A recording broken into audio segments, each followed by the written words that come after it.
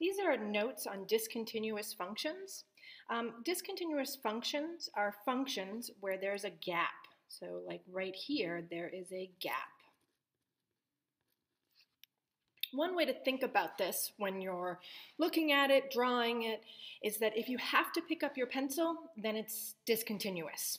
So as you notice here, if I were to draw this function, I would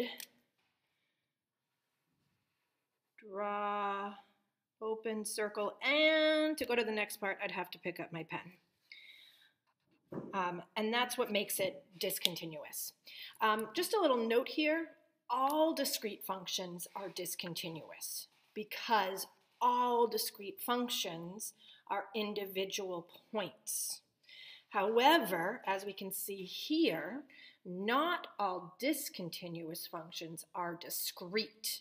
This function is not made up of separate individual points on the graph.